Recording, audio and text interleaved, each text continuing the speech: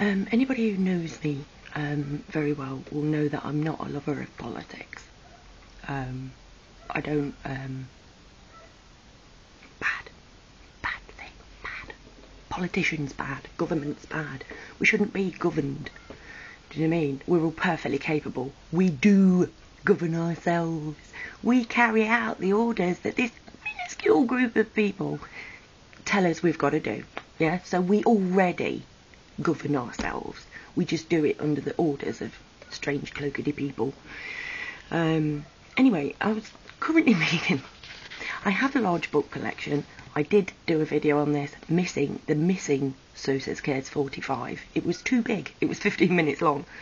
But I have a big book collection which I revealed in there. And currently I'm looking at the Hitler Conspiracy, right? A documentary of Nazi aggression by John L. Stipp. Right? And this was done in the last edition was 1977, sorry. So it's a really old book. But on the front bit, right, because I don't know that much about Hitler. I learned it at school because it was in the curriculum. But I was a teenager, you know what I mean? I was more interested in the lads. But this, I thought I'd share. I do like that word, share. A group of revisionist historians led by the late Charles A. Beard, these chaps, have busily and rather effectively engaged themselves in the business of revealing that Franklin D. Roosevelt tricked the American people, never, into the unnecessary participation in World War II. In addition, a world-renowned historian, for reasons difficult to assess, has published a much-read work proving that Hitler was no more responsible for bringing on the Second Great War than any other national leader. If we forget, or if we come to place full faith in partial truths, or worst of all, if we both forget and falsely believe, our tomorrows hold little hope for that measure of security and serenity that even this cynic's heart yearns for. And then on the back it says in big letters, our future depends upon whether or not we learn lessons from history. Kurt von Schuschnigg. Sorry if I got that wrong. But we didn't learn the lesson, did we?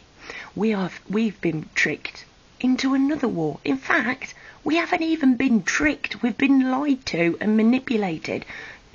No, if you go out and ask anybody on the street, hey mate, do you want to go to war? Should we start a war with somebody? How many people are going to go, yeah? Do you know what? Ain't had a bloody good war in ages. Oh yeah, oh I love war, don't you love war? Oh Betty, don't you love war? Oh yeah, you do love a bit of war. Have a word. We don't want the things that they're making us do. Why do we let them make us do it? Why don't we learn the lessons from history?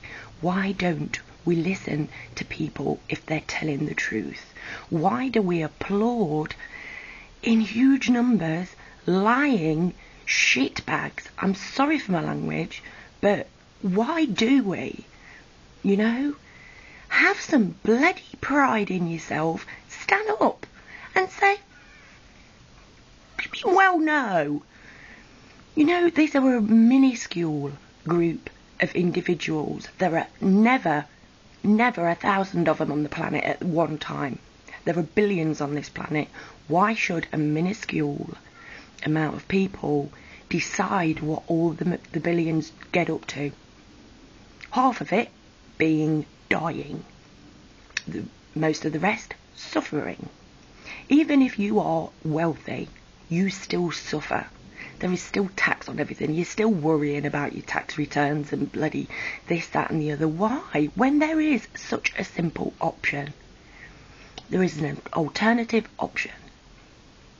And I am quite happy to stand with these men and just tell it like it is. Get me there. Hear me. Pass me on. If dickheads like this and George W.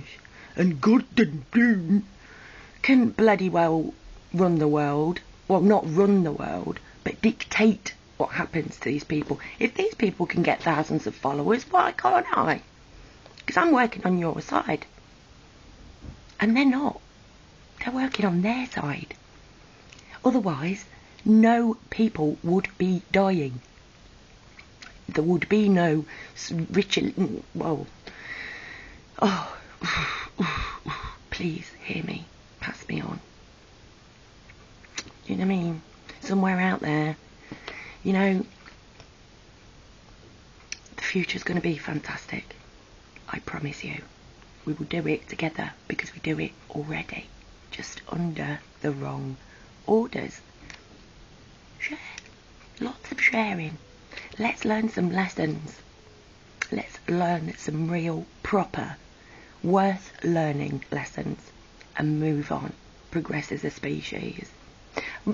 Read yesterday, actually, 700 light years, or a lot of 100 light years away, they found, like, particles that could indicate some kind of life thing.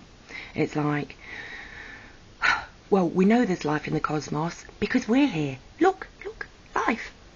A bit dodgy life, but I would rather that money went on feeding my fellow man. Shelter for my fellow man.